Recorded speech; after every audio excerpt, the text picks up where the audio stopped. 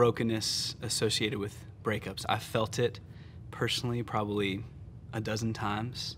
Half the time I was doing the breaking, and the other half I was receiving the breaking, and in every case I felt the brokenness. Love and romance and marriage are celebrated in churches as much as just about anything, and that's because we love love. We love marriage.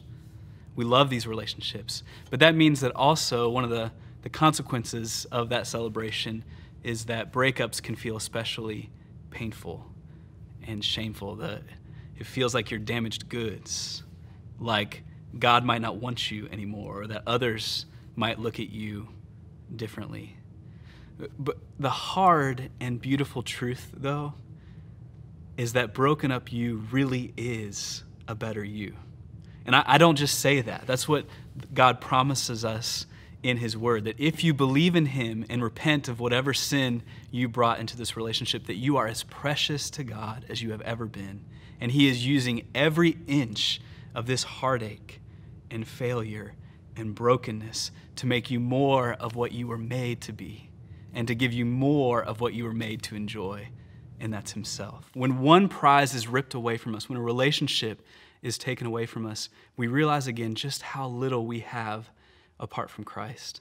And we realize just how much we have in him. 1 Corinthians 1:30 tells us all that Jesus is for us. It says that he's wisdom for the foolish, that he's righteousness for sinners, that he's sanctification for the broken, that he's redemption for the lost and afraid. And then we can say he is affection and security and identity for the lonely man or woman reeling from a breakup.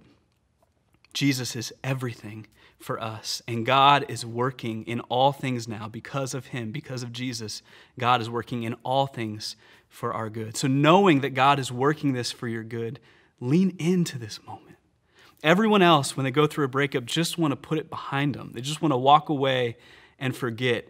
But what I just shared out of 1 Corinthians 1, that empowers us right now, knowing Romans 8:28, that God is working this for our good. It empowers us to lean in and to ask God, God, what are you showing me now? It's an opportunity to stop. After the emotional tidal wave has passed, it's an opportunity to stop and to ask ourselves, what are one or two areas where God might be revealing something in us that he means to change to make us more like Jesus? Don't do it alone. It's never safe to do introspection alone after a breakup. Draw near to other friends in your life, people that you know and trust. Get close with them, and in community, identify a couple areas where you might grow, where you might change. Satan wants you to go off on your own in isolation and to grieve and to mourn and to weep alone.